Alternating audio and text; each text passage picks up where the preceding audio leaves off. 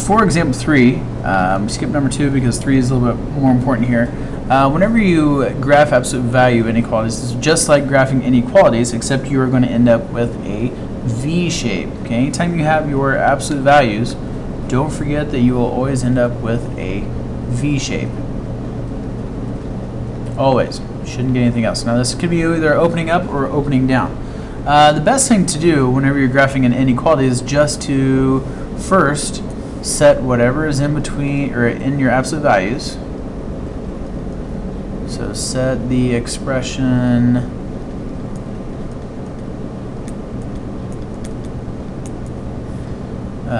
inside the absolute values.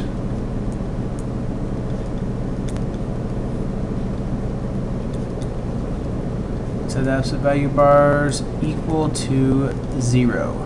So when you do that, in this case, you find out that you get just x equals 0. The reason you do that is because this is going to be the middle point of your graph. If you get a V shape, okay, you want to try to find out where the bottom of that V is. All right, you want to figure out where this bottom of that V is. So by doing this first step, by taking whatever's inside your absolute values and setting it equal to 0, that is going to help you figure out your table, because then next you want to make a table of values.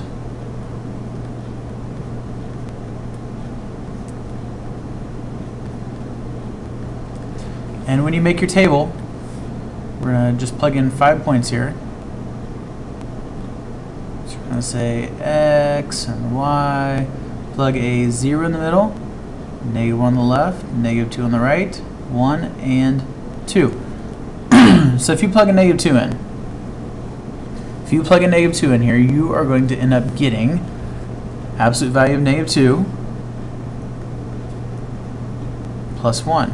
Well, the absolute value of -2 is 2, plus 1 is 3. So you're going to go back 2, up 3. Put a dot. Plug a -1 in. Well, the absolute value of -1 is 1, plus 1 is just 2. So you're going to go back 1, up 2. Same thing for 0. Well, absolute value of 0 is just 0, so 0 plus 1 is 1.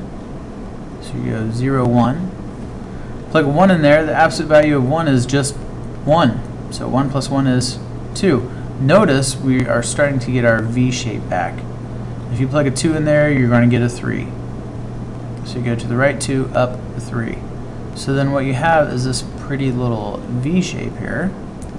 And we should have tried to figure out if this was going to be shaded above or below, or if it's dashed or solid. Well, that line's not very good. Undo that, sucker. This line should be, it's going to be dashed or solid. Well, look at your sign once again. That is a less than or a greater than, so that means that this should be a dashed line. So if I go up here, that means I'm going to need to get my eraser again, and we're just going to go through and make this a dashed line. If you mess up on this part, you're going to miss half a point. Easiest way, before I showed you how you could test a point, another way that I want to show you how to figure out if you need to shade above or below is to look at your sign again. This says less than. Well, if you have a less than or equal to, then you're trying to figure out where are my y values getting smaller.